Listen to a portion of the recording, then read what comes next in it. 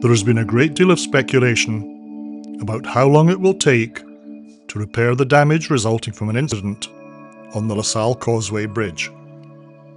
Today, Friday the 12th of April, Public Services and Procurement Canada issued another statement. In part, it confirms what we have seen.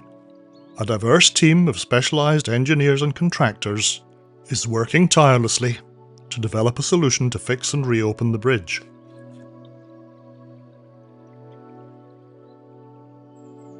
A variety of sensors and instruments has clearly been in use to determine the status of the structure.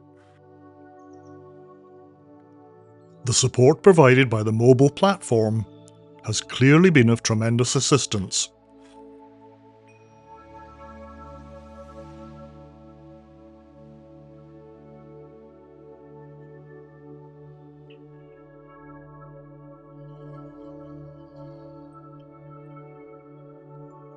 In their statement, PSPC have made it clear that there is investigation of allowing pedestrian access.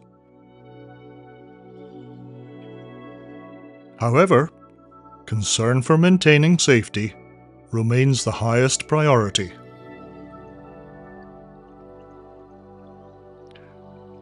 The statement released today also makes it very clear that the navigable waterway, the Rideau Canal, will not be open by the traditional start of the marine season, May the 1st.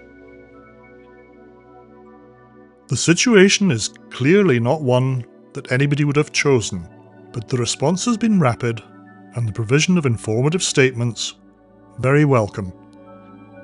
Thanks for watching.